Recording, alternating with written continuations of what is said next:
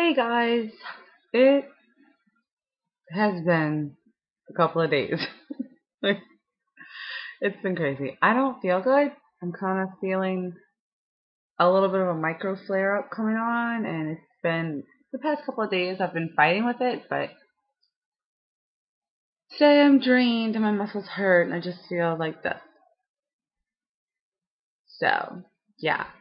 But Kristen got in touch with me and asked me via Facebook what I thought about her going on a cruise, and she was like, I am trying to not worry about it. My plan was to be like, whatever, I'm not going to worry about food, but do you think that that's just letting the addiction talk? And so I responded to her, and actually the response that I gave her is going up on my blog tonight, so you can read all this, but this is going to go a little more in depth because it started me thinking about a video, and I was like, I'm going to make that video. I wanted to talk to you guys about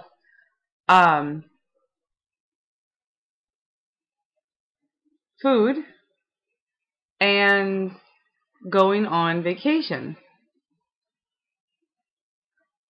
Because, sorry, I'm having a little bit of a computer issue. Alright. I've already recorded this video twice. And I'm a little bit concerned about doing it again and losing it. So that's why you're going to see me pause a lot if my computer acts ridiculous. So, okay. Food and vacation. First of all, let's talk about why we go on vacation. We go to take a break, to rejuvenate, to refresh ourselves, to come back to life with a new zeal and a new zest, and to be ready to go back to work and to feel restored. So, on vacation, we need to make sure we take actions that ensures that when we come back, we're in the best mental place to live life. And for me, and for many of us, having the attitude, like, I don't care, I'm on vacation, and then having a 5 to 10 pound gain a week and a half later, it's kind of like, sure, you had a carefree week, but now you're back in real life and you're upset and resentful and angry and depressed and not wanting to do it and feeling like, what's the point? So really, it's like all the reasons you go on vacation, to regenerate and to rejuvenate and to feel refreshed, gets thrown out the door the minute you face the scale again. So you do one of two things. You face the scale and throw it away, or you just postpone that. And 3 months later, it's even worse. So with that in mind, let's talk about how we can live on vacation. And Kristen was actually talking about a cruise, which cruises are very food-centric. People go and treat them like a 24/7 eat-a-thon. But you need to be honest, and that is the biggest thing, being honest with yourself, and figure out, one, what are you okay with? Are you okay with a 4-pound gain? Are you okay with a maintain? Do you want to lose? And then you need to structure your plan around that. Then people will say, this is so common, well, I don't want to have to count calories on vacation. I don't want to have to haul my phone around on vacation. I don't want to have to haul a tracker around. I don't want to constantly be looking at values. I don't want to worry about that. And to you, I say, there is a difference between worrying about it and planning for it. You schedule like your rent-a-car, you pre-rent your hotel room, you buy your plane tickets, you don't leave all that to the last minute. You're not like, well, I don't want to plan. No, you plan those things. So plan your food in advance so that when you get on your trip, you don't have to worry. Give yourself very real and very precise outlines. If you want to make a rule like, every time I eat, whatever they bring to the table, I'm cutting in half and I'm only eating half. That's a good one. And then you don't have to worry about it. You order whatever you order, you cut it in half, you eat half of it. That's part of your plan. You can be like, I'm only going to have dessert once. especially in cruise trips where desserts are everywhere and ice cream bars are everywhere, you can say, I'm only going to have it once. So you don't have to worry about which one you pick. Don't worry about the calories. Don't worry about, because you're going to go over calories. It's okay. You're not counting. You're not worrying. But you are planning. You have a plan. You're only going to eat dessert once. So if you hit the ice cream bar between breakfast and lunch, that's your dessert for the day. If you save it for dinner, that's your dessert. You see what I'm saying? So just having a plan means I have rules I've already set up. That means you can tell your husband, here are my rules. This is what I'm doing. Don't treat me like I'm crazy. Please respect my decisions. When I went to get married, I told my wife, if you want me to be able to enjoy my wedding cake and you want me to be able to enjoy this trip, then I need you to understand that 1, I have to find a Weight Watchers and weigh in. 2, I have to have my food pre-planned. And 3, I have to work out. And she was like, fine. If that's what you need so that we can go and have a good time, let's do it. So letting everybody know who you're with ahead of time helps you stay on plan. Okay. Hey, hubby, guess what? Every time I'm order, I'm throwing away half my food. Or you get it. Yay! Hey, hubby, guess what? I'm only eating dessert once. So even if you have ice cream 16 times, please don't tell me to have some too. I'm not. You know, those things. You want to eat your meals like you are at home. Because here's the thing. It is one thing to say, I'm going to have this special meal at this expensive restaurant where I'm never going to eat again. And just go all out. But you're on this cruise for 5 to 7, 9, 14 days. You know what I'm saying? You don't have to eat every meal like you're going all out. You can eat breakfast like normal, even though there's a bar with everything in the world. Eat breakfast like normal. Eat a breakfast that's going to get you ready for your day, like your proteins and not all sugary and craziness, right? Make sure you plan days and activities that have you burning calories so you don't have to worry about exercise because you have your activity planned in. Eat lunch like it's just another lunch.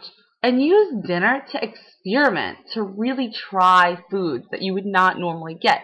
Like all those fun, like what's it, gazpacho and like risotto and like all those things that the top chef people make and you're like, that sounds really fancy. I'm never going to make it, you know. Use that time to order those dishes. If you're going to have a food-centric vacation, instead of it being all about like the consumption, have it be the experience, you know. Now, and if you have a trigger food, just because you're on vacation, it is not an excuse to have the trigger food. It's just not. For instance, alright, my big sobriety trigger food is fast food hamburgers, okay? If I went to France, it's a once in a lifetime trip. I'm going to try their foods. I'm going to try the sauces that are creamy. I'm going to try the breads. I'm going to try the pastries. I'm going to try their food, and I'm not going to feel guilty about it. When is the next time I'm in France? Even if I go back, it won't be anytime soon. You know, if I get addicted to a little bistro's dish, I can't get it again and again. I'm okay. But just because I'm in France going, I'm not counting calories and I'm not worrying about food, doesn't mean I need to find a French McDonald's and eat the things that I know are trigger foods. Don't use it as an excuse to let yourself off the hook. There you go. That's how I feel about that. And here again, it is all about honestly knowing what you can and can't do and still stay on the path. And I really, because people will be like, oh, I don't see, you know, like, planning foods, but have rules, have a plan. You're not going to hop on a plane, get off, and then figure out where you're sleeping. You have a plan. Because plans help reduce stress. You know how stressed out you'd be if you were like, yeah, we're going to take a vacation. I'm not really sure on the dates, and what we're going to do is just get to the airport, pay the money, find a hotel once we get there. I mean, that's so stressful. So why put yourself in that situation with food, especially if food is a problem? Now, if you're not on a cruise or something like that where you can actually control, like you're going to rent a car and you're going to have access to wherever you want to go, here's the next thing. As soon as you know where you're going, Google like the fine dinings, the restaurants, the things you have to try while you're there. And then Google Subway. And then go to Google Maps and print directions from your hotel to Subway. Just like you would if you were going to Orlando, but you weren't staying in Disney World, you would find out where Disney World was and print directions. If you were going, to Texas to SeaWorld, you would do the same thing. Do the same thing with subways. Find them all over the area, and then Google them, print the directions, keep them in your purse. Not stressful. You just pull it out, let's find a Subway, a sushi restaurant, all those safe places to eat. Safe. And then go online. Those restaurants, those fine dining restaurants that you have to try. You're in, Philadelphia, there's this diner you have to try. Then you figure out what the signature dish is, you find out the information, and you print up your order ahead of time. This is what I'm going to order. This is my plan. It's not me worrying, it's not me counting calories, it's me being smart for me and having a plan. And that's good. And it's healthy. And that's the way you need to be if you have to arm yourself. If you go into a situation knowing it's going to be a hard situation, knowing you probably can't handle it, and then you take away all the information and all the ability to make the right choices, so you're basically disarming yourself, you're sacrificing yourself. You are wanting to fail because you want an excuse to give in. And it doesn't have to be that way. Now, really quick, because somebody else brought it up, and I'm not sure who right now because it's late and I'm tired. Somebody asked me about eating and holidays. And they were like, yeah, but what do you think about the holidays? I have said this before, and I will say it again. If you are a food addict, and even if you don't identify as a food addict, but you are working hard to lose weight, and you have a significant amount of weight to lose, and you know that your habits are hard to break once you let them go again, is Christmas really a good reason to throw away 50 pounds lost? Is, if you're sober, like I coming up on this Christmas, I have been sober for a year and a half. Is that really a reason to go off and binge? If I was an alcoholic and I came on here, I was like, hey guys, say this is I was like, yeah, I'm totally an alcoholic, but it's Christmas. Don't you think I should have 2 or 3 drinks? Nobody would be like, hell yeah, have your 2 or 3 drinks. If I was a cocaine addict and I was like, oh God, I just cannot get through New Year's without a bump or two, nobody would be like, get that bump or two. It is no different. You are shooting yourself in the foot if you do that, and you are using the holidays as an excuse. So there you go. That's how I feel about that. And I'm sorry this is not very energetic. It was the first time. It was kind of the second time. This time, it's really late. I have not been feeling well. I'm tired, but I did want to get that out there.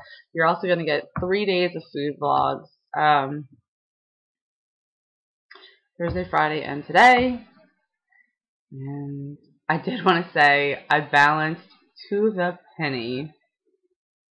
To the penny today. I'm so excited. Alright guys, I will talk to you later, and I look forward to it. It's a boiled breakfast and coffee. Yay! Having an afternoon snack. Well, actually, it's a noon snack. Having a noon snack. Dinner is 2 portobello mushroom caps, and they are stuffed with light Alfredo, spinach, and a little bit of broccoli, and topped with mozzarella, and then the sauce that I like to dip them in is the runoff that came off of them when I baked them. So good. A tiny piece of frozen heaven. Oh my God. Broccoli, egg whites, and feta cheese. Can you see that? Feta cheese omelet for breakfast. So for lunch, I am having shake and baked, like, you know, faux fried green tomatoes on a bed of lettuce. How divine. Look how good that looks. So fabulous. So is the banana, who is home from work early. Hello, banana. And look, she's so recovered from the cinnamon challenge. How awful was that? Should show him the wall. Oh, I cleaned it already. Oh, good job. Well. Stuffed mushrooms again today because they're delish. A beautiful way to start your day. Coffee with a new milk. I'll show you in a second. A new Mac and water. What a breakfast. Check out that milk. Oh my god, it's 60 calories for a cup. It's almond milk and coconut milk blended. And I think it's very nutty. It's very coconutty, but it is so delicious. It's also very, very thin, not thick at all. So, I love it so much. Look, there's my asparagus. I'm cooking them today. Look. Yeah, they're sitting in water to stay crispy. And look, there was an explosion of food coloring. It is carnival time. Yeah. King cake. Lunch is 2 turkey sausages, Italian style turkey sausage, wrapped in lettuce, and an apple. Pizza made on the Hungry Girl flat out bread. It's just like a whole bunch of leftovers and stuff. It's a little bit of Alfredo sauce, which I also have for dipping my broccoli in. A little bit of cheese, a little bit of the corn salsa, a slice of tomato, a little bit of ricotta. It's just a bunch of leftovers just making a pizza. So that's dinner.